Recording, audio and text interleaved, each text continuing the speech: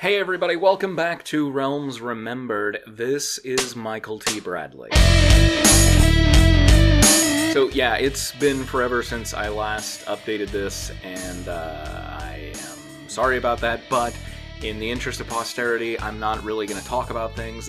I'll get into it a little bit next episode, but for now, let's just go ahead and talk about some Realms books. What do you say? I'm going to look at two books today. That's the plan anyway. This might be very short. I haven't recorded in so long. I don't know how this is going to go. Downshadow by Erik DeBee. And, you know, I was thinking today, even if DeBee is the wrong way to pronounce that, if it's DeBee or something like that, just pretend that I'm saying D-E space B period, and that way DeBee, it's correct. See, so even if it's wrong, it's right. So Downshadow is a really... I know I say this a lot, but it's a really strange book. DeBee has all these really cool ideas of how to reimagine things in the realms, and I like that. I didn't really overall enjoy the book, but I felt like it had a lot of promise, and this gets some sequels, so I'm really curious to read those. And one of these sequels, either 2 or 3, I can't remember how many there are, but one of them at least was an ebook only, and I'd love to see how that did. And if people read it as much as anything else, I think it's tough to measure when you're looking at a sequel that's an ebook only, because generally sequels sell less better unless it's, you know, some sort of runaway hit like Wheel of Time or something. But in general, you know, if you're ever looking for a trilogy and book 3 on Amazon is like $80 because it's out of print now. That's why it is. Bookstores will, you know, I mean, I guess the model's changed now, right? But in the old days, bookstores would order a lot of book 1, about half as much as book 2 for book 2, and then about half as much for book 3. And so book 3 would be the rarest because people would try the first one and then not everybody would like it, right? So in any case, I'll be interested to see how that goes. The first one is this mix of Batman with a little bit of the Joker thrown in, old school Joker, and anime, harem comedies. Like, what a weird combination, right? It doesn't seem to make any sense. And, I don't know, DeBee almost pulls it off. Almost. There was a point where I was really digging it, but there were some things. Now, keep in mind, it's been over a year since I read it, so I might be getting some details really wrong. But what I remember is our main character, or decently main characters, this is fairly, it's got a lot of different characters with things going on. Our fairly main character is the Shadowbane character, who is a paladin who stalks the knight. I believe he's in the dungeon, the same one, the Undermountain dungeon. That's where he hangs out in the upper floors, but maybe I'm misremembering that. I guess I'll find out when I get to part 2. And by day, he's a cop, and there's this thing about him where he can't feel pain. He doesn't have, like, his nerves were burnt out, which is, again, old school Joker. I think that's what they did for the movie with Jack Nicholson, if I remember correctly. I remember that being a deal when I was a kid, anyway. I'm sure it's in the comics somewhere. The Joker's gone through so many different iterations at this point. So in any case, Shadowbane is a cop by day and Batman by night.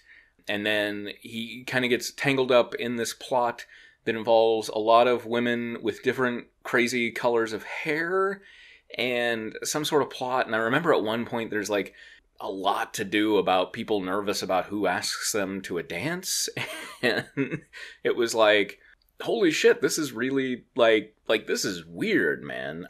And then I think I liked mostly the first half, and then it just kind of got tangled up in its own plot, if you will. Like, it got to the point where I couldn't really follow. Right, I guess there were so many characters that I didn't care, or whatever. In any case, I'm curious to read more about it, and, you know, like most of DeBee's stuff, I was like, I almost like this, just almost, not quite, but almost. And it's frustrating that his first book was the one that I liked the most, because I felt about it the same way, that I almost really liked it. And then as they go along, I feel kind of less and less connected.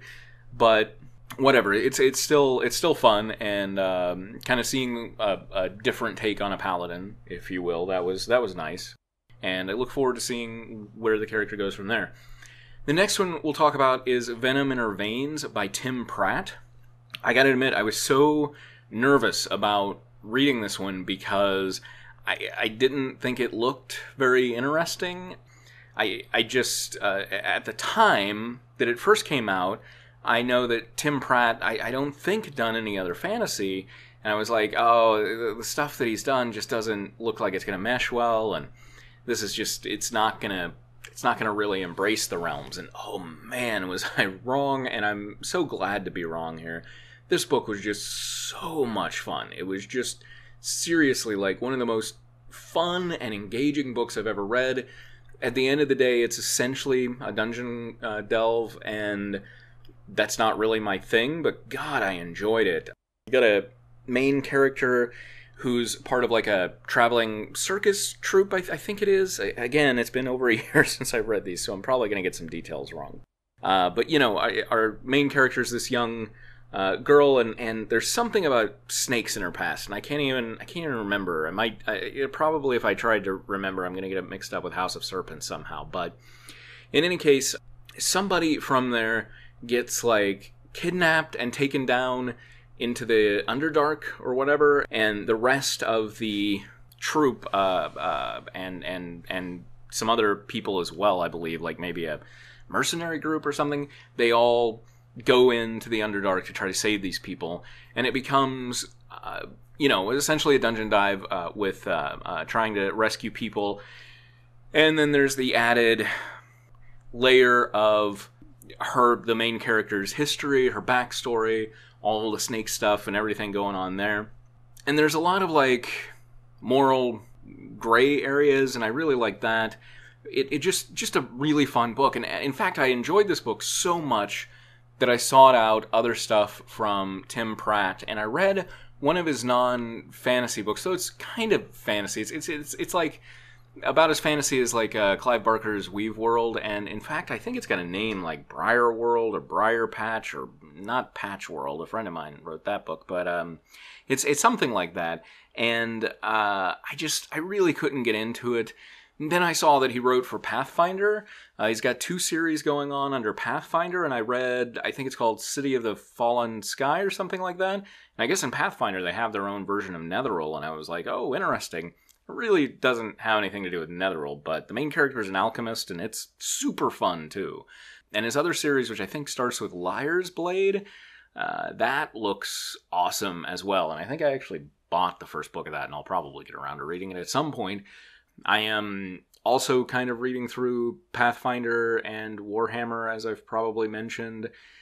You can follow me on Goodreads, gordoncole@gmail.com. And for all of those of you who don't get that reference, maybe soon you will, because Twin Peaks is coming back, so yay.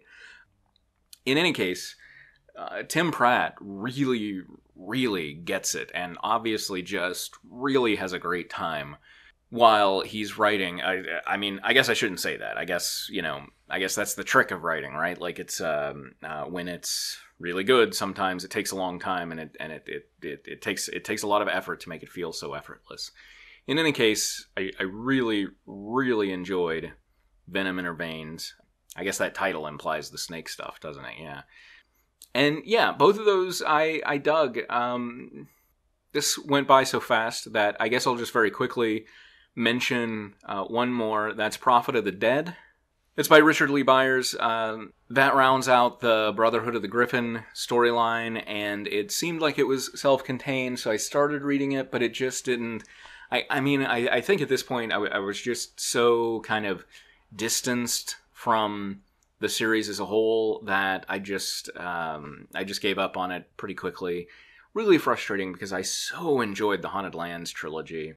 I think it's just that that Brotherhood of the Griffon first 3-parter or whatever it was so drawn out, and I just felt like nothing interesting was done with the characters, and so I just got to a point where I was like, I hate these characters now.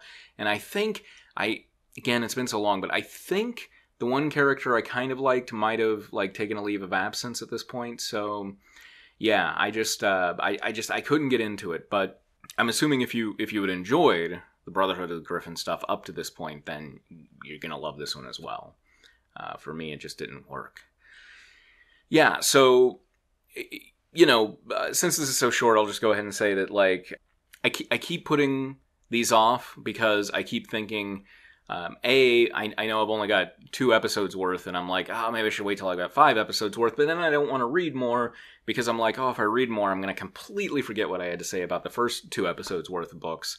It's just this vicious cycle over and over and over again, so I was like, finally, just today, I'm like, what the hell, I just got to record something, even if it's short, and even if it doesn't really say a hell of a lot, I just got to get it down. So I did, huzzah, I'm sure you're all proud of me, and I think at this point, because we're so deep into 4th edition and we're so close to the end, I mean, honestly, at this point, it could be the end of Realms fiction that's out there.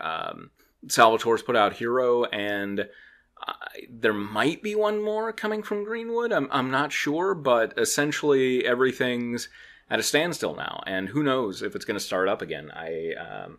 I mean, if the landscape doesn't afford it now, then I don't know if it's going to afford it any time in the future.